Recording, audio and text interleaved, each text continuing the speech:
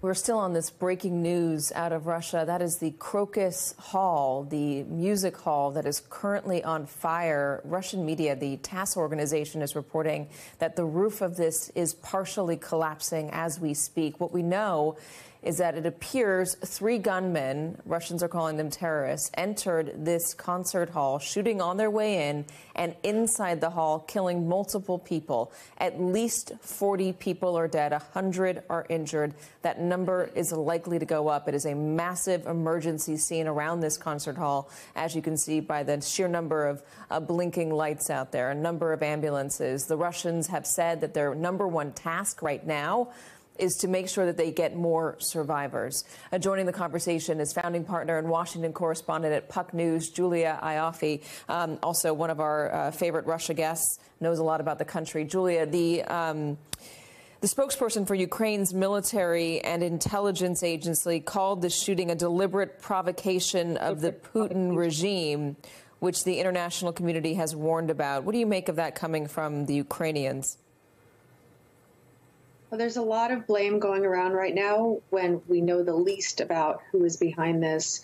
Dmitry Medvedev, who you remember used to be the president of Russia, he was a kind of liberal darling who led Russia through the reset under President Obama, has just come out and said that, you know, if Ukraine is behind this, then they deserve a massive retaliation. He said, a death for a death. People are pointing fingers all over the place, but we don't know a lot. We've also seen the Ukrainian government come out and say that they have nothing to do with this. The White House has echoed this and said they haven't seen any evidence suggesting that the government in Kiev has any connection to this attack.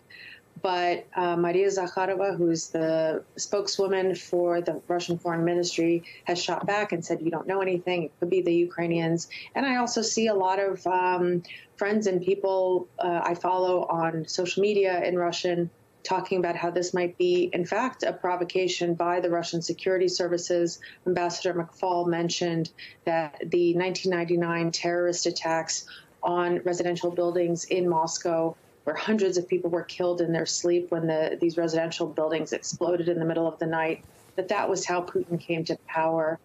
And it has been a long-standing theory that Putin and the FSB were actually behind those attacks, and that he used them to crack down and seize power. A lot of people didn't believe that theory, of course, until Putin didn't go into Ukraine 2 years ago. So, of course, a lot of people are now deeply suspicious. People who don't approve of the Putin government or what he's doing are now deeply suspicious and think that this might be yet another, whether the Russian government is behind this or not, that this might be used as a pretext to close the borders, call up a massive mobilization of the country, which Putin has been loath to do at this point, and to crack down on any remaining freedoms. Yeah, again, we don't know who's behind this, and that I appreciate the insight into what people are speculating about. I wonder, though, when you're talking about how the Russian government might use this tragedy to their advantage, when we've seen incidents in the past that have happened within Russia, Vladimir Putin has gone harder on Ukraine, used it to strike harder on Ukraine. Might that happen, Julia? That absolutely might happen, which is why I mentioned what Dmitry Medvedev, who is a kind of id for the hawks in Russia, why I mentioned what he said.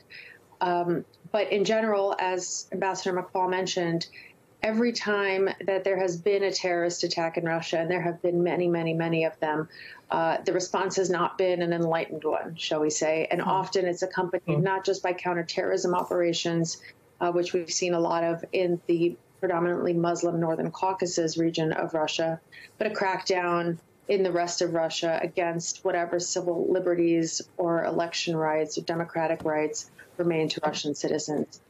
Whoever is behind these attacks, the Kremlin tends to use them to crack down and tighten the screws, not to loosen them. Peter, was that your experience when you were reporting from there? Oh, yeah, absolutely. It's and as Julia just said, I mean, the problem with Russia is that so many things that may sound far-fetched or outrageous or conspiratorial are either true or at least sound plausible enough that it does raise the question of whether we'll ever know, right? There will be people who will blame the Russian government for this, and they will never be convinced otherwise. There will be people who blame Ukraine for this and will never be convinced otherwise. They'll blame Chechens. They may blame the United States because the United States had that warning issued by the embassy a few days ago.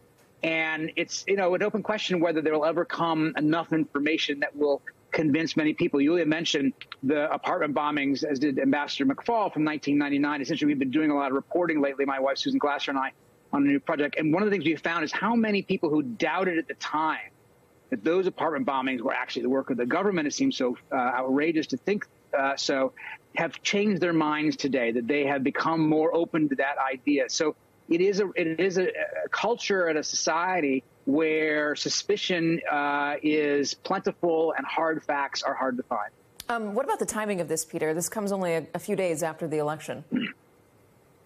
It does, yes, and therefore, people may make a connection that obviously he won the election, such as it was, an election that wasn't really an election. And he doesn't need this in order to boost his political standing at this point. But, could it be used as a predicate for some sort of an action, a crackdown on home, as Julia says, or increased escalation in Ukraine? Of course. And that's, we're in the early stages of this right now. We're staring at these horrific images and thinking about the poor people who lost their lives and been injured there. But there is a political subtext to this. And the question is whether or not this will lead to something much worse. Michael, let me ask about sentiment within Russia. Obviously, we saw the election. Vladimir Putin won overwhelmingly. Does this sort of thing help him or does it hurt him? I know he might use it to crack down, as Julia and Peter and you have been saying, but does it show more vulnerability in the Russian psyche? What does it do? Well, just as we don't know, and we may never know who did this attack, we actually do not know if Vladimir Putin won overwhelmingly. I just want to underscore how hard it is to know anything factually out of Russia today, because they don't want us to know facts and they chase our journalists out. But secondly, there's already in my feed, I bet you Julia and Peter and I have similar feeds. There's two kinds of reactions. One, outrage, and we need to deal with these terrorists and kill them and go on the offensive. Two, there are lots of Russians already blaming Ukraine without any facts. But three, there are others saying, why are we so vulnerable? These are more liberal-minded people, but why are we wasting all our time fighting a war in Ukraine if security threats are really here? You mentioned before the break all these crazy ideas about who's a terrorist, right? Chasing around those people. Why aren't they chasing the real terrorists? That is a sentiment you see, at least on my social media channels coming out of Russia today. So yes, publicly, of course, the news controlled by Putin will all be about this is horrible and we are going to find revenge. But there's this subtext going on, maybe we're not taking care of our own while chasing around, alleged LGBT activists who are also on the terrorist list.